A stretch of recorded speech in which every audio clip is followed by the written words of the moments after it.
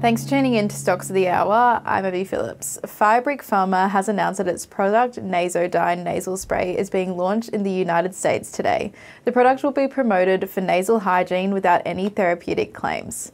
Shares are trading 82.35% higher at 9.3 cents. Critical Resources has announced 8 kilometres of highly prospective anomalies and follow-up targets at its flagship Mavis Lake lithium project in Ontario, Canada.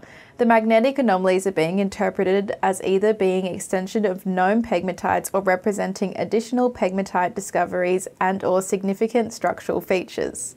Shares are trading 16.67% higher at 1.4 cents. Blue Star Helium has announced the maiden helium development well at Galactica Pegasus is on track for drilling this quarter.